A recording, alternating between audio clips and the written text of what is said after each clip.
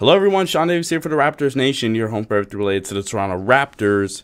Your Raptors are unfortunately eliminated from the NBA playoffs. They would lose the series to the Philadelphia 76ers in 6 games.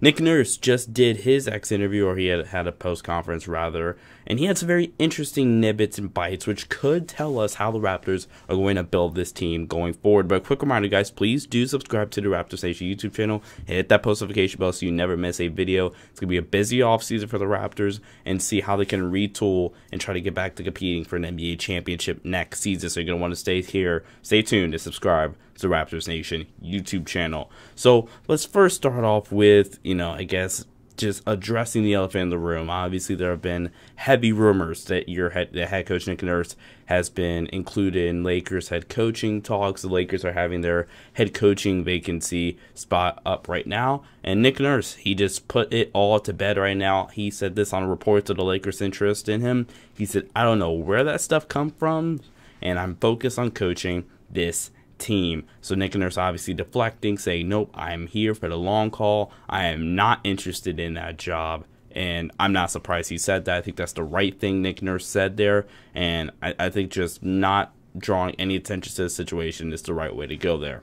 Now, Nick Nurse, we kind of see a little bit more behind the scenes to some of the roster building that the Raptors may go into heading into next season. He had a very interesting response here.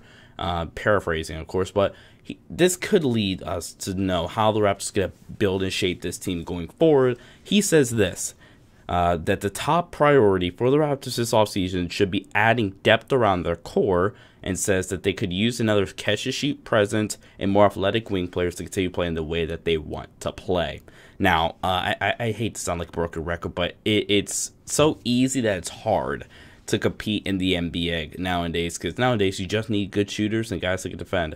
That's all you need to compete at the highest level in the NBA as a team, and the Raptors get that. The Raptors organization, Masai Ujiri, Nick Nurse, the rest of that organization, they understand that if we want to win and compete, we gotta have guys that can shoot and play defense. But on to kind of the roster building thing, and I think that ties into another thing here, is when he's talking about Fred VanVleet.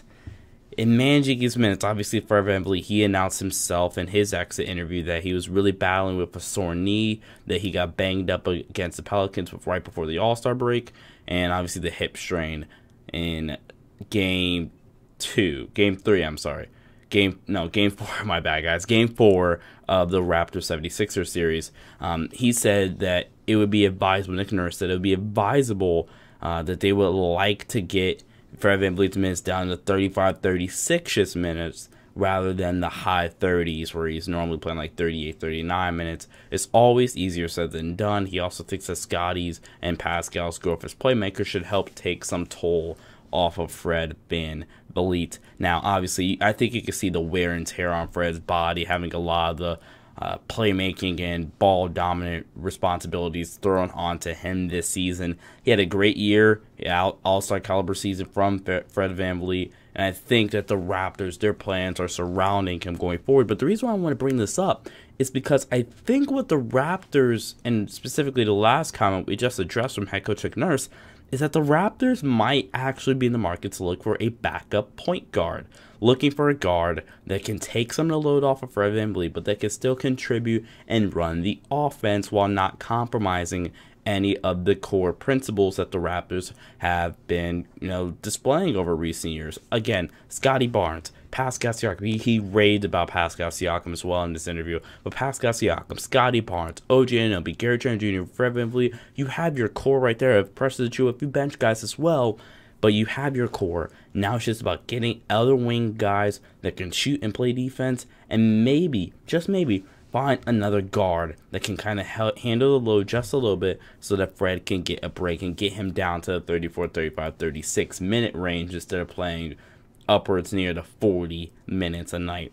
But Raptors Nation, comment down below. What do you guys think? Do you guys think the Raptors should be in looking for a backup point guard? What do you guys think about the season as a whole? Was it a success or was it a failure? Comment down below. Once again, guys, please subscribe and hit that post notification bell here to the Raptors Nation YouTube channel. Till next time, guys, Sean Davis here. See ya, and stay safe.